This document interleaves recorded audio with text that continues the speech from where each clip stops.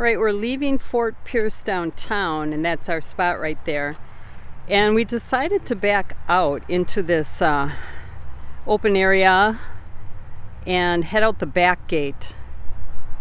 Mainly because there's palm trees up front and, you know, not sure if we'll make it. I'm sure we would, but why not back up? We've got all this room.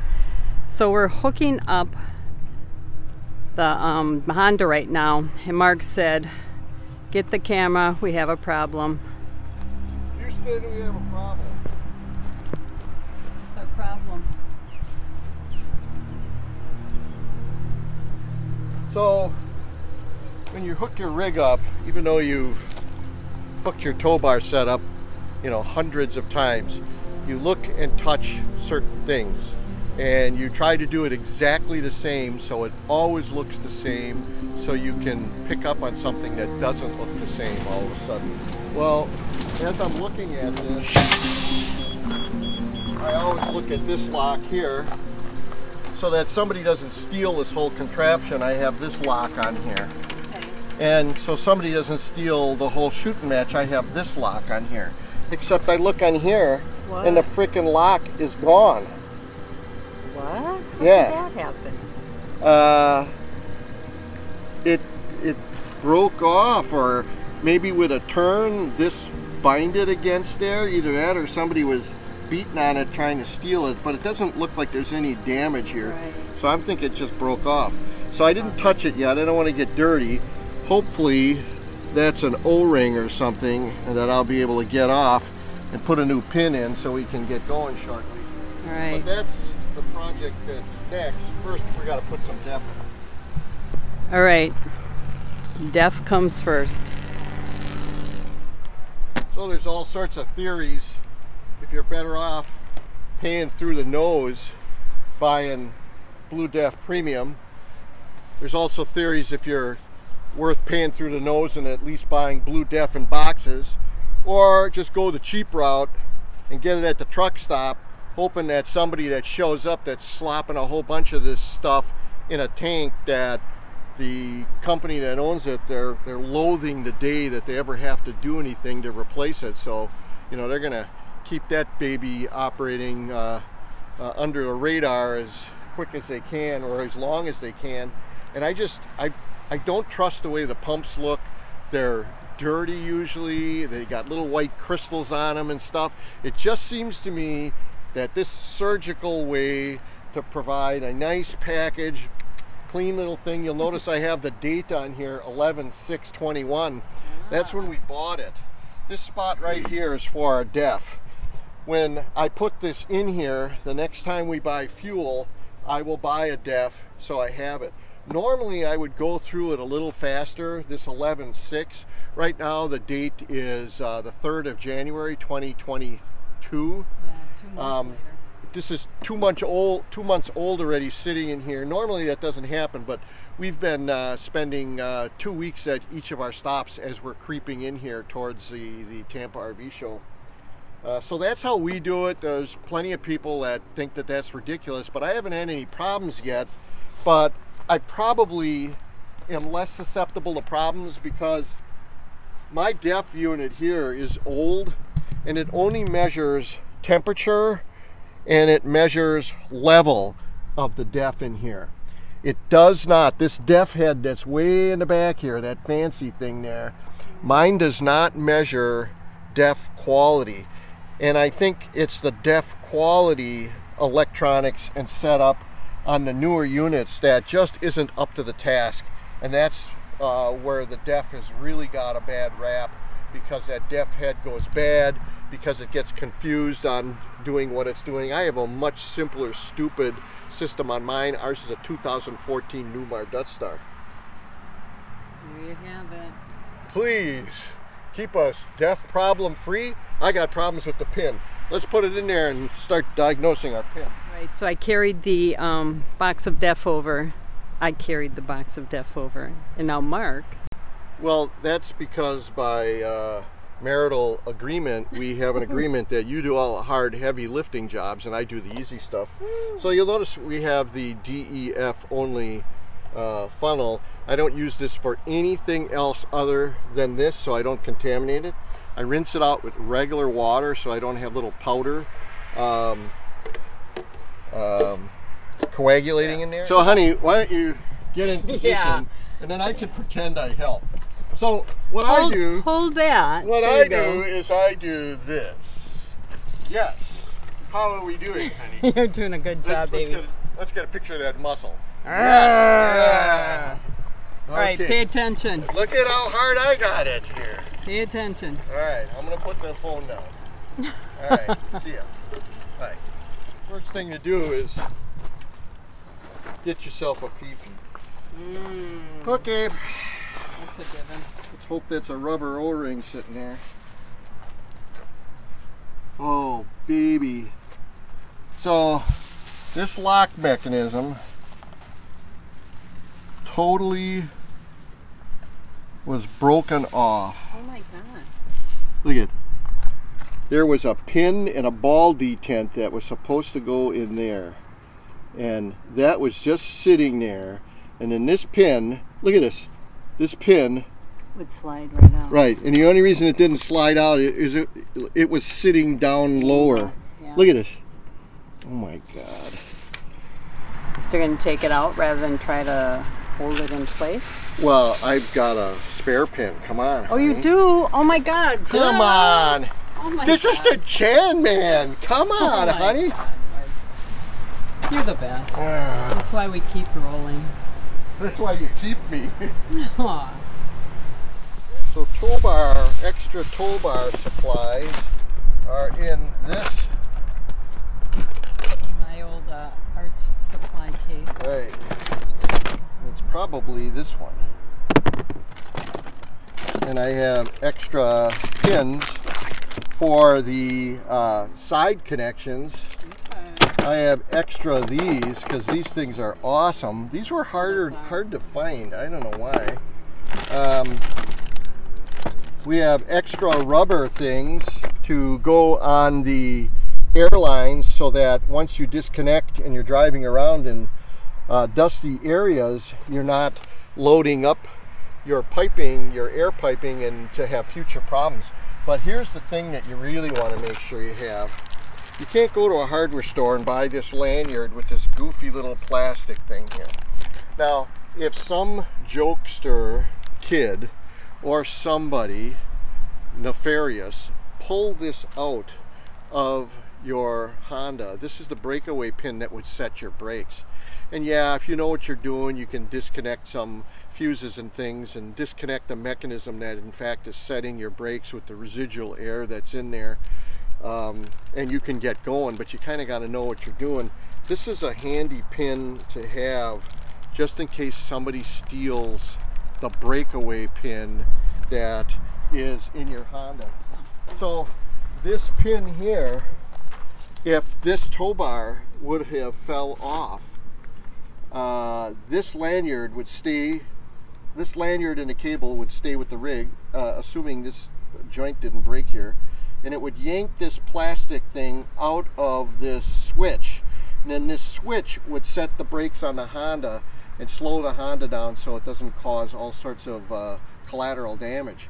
This is kind of a prime example here, what we just saw here, for the people that choose to not have a supplemental braking system. Somehow they're convincing themselves that they don't need it, or my toad is too light, blah, blah, blah, blah. There's very few states that would understand at all if this thing breaks loose and you don't have a supplemental braking system on it. You're going to be in not a good legal position. Look at you. Oh, baby.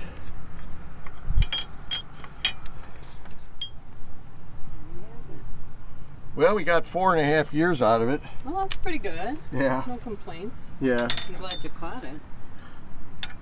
Do I get a congratulatory back rub tonight? How about a rounding applause?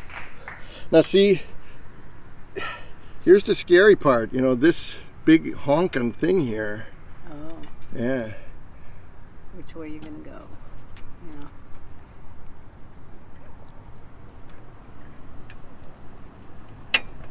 And you can see why I didn't like it. It's pretty precarious. Mm-hmm. All right. We're good. So now he's going to study it for a while. Yeah. It's a Mark Chandler method. You know, if I tried to push it even further past, now it kind of stays there. Yeah, see, and it won't rotate, so good. it stays there. So don't laugh at the Mark Chandler method. I should never. You keep us on the road. Yeah, okay. So this is the pin that I have now. You can see that the locks are as small a diameter as I can get. I got one that's longer, so it kind of slops around a little bit in case one of those hooks decides to start laying into it and trying to nut crack it.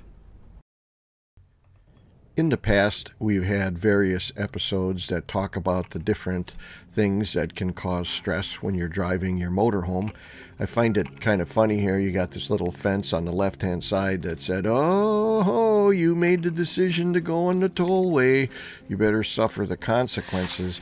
We did an episode 177 that talked about some of the fun going through a toll booth. We had some vehicle brake issues and an issue while parking. You might want to check up on that one. What went wrong on this toll one was not so much that we were surprised that we had a toll road. We in fact welcomed them and had planned that in our trip.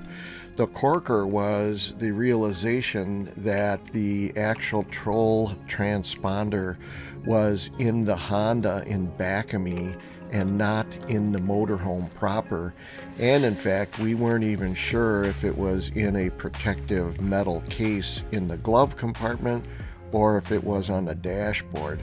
We were pretty sure it was on the dashboard, and we were hoping that it would work and we wouldn't be photographed and have to chase after these tolls later. We think they worked. I've since checked on it. This exercise with the tolls reminded us of the problems that we've had in the past, where although we have two transponders, one for Florida and one for a lot of the tolls in between Florida and Wisconsin, that in fact many times when we were out west, we did not have the right transponder for the state that we were in, and then we would be photographed, and I'm not kidding, sometimes 4 or 5 months later we'd get something in the mail for the first time that said that we owed a toll, and we would have only a week or so to pay for it, so it was a little inconvenient. When we were at the TSD Logistics booth in the Tampa RV show this year, we discovered that they have a new program where they have a system or a toll transponder that is actually hooked up to the TSD Logistics account that you may or may not already have for your fuel card. So you can go to their site and you can read about the Freedom Pass, or if you don't have a TSD Logistics card, you can either read through all of these questions and answers here, or you can cut to the chase and look at our episode that explains how it works. But this Freedom Pass is good at all of the states shown there, and soon to be good at the ones that they're currently working on. This is what it looks like. It's kind of a double transponder. We're really looking forward to this simplifying our tolling system in the future by having the funds drawn from our existing TSD Logistics fuel card program account.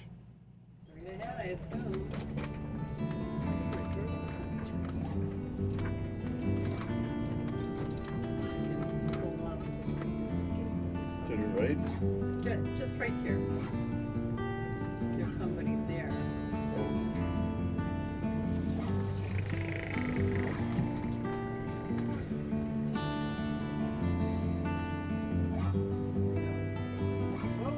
Howdy. How we doing? Good.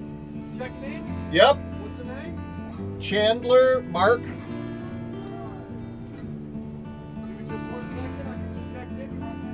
Okay.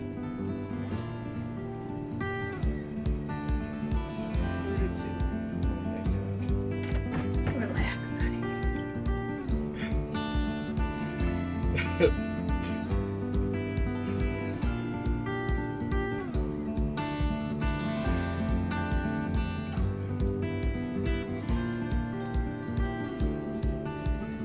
So I drove as slow as I could to get here and not get kicked out that I'm too early. Let me get your signature right here, please, sir. Alright. It'll be yours.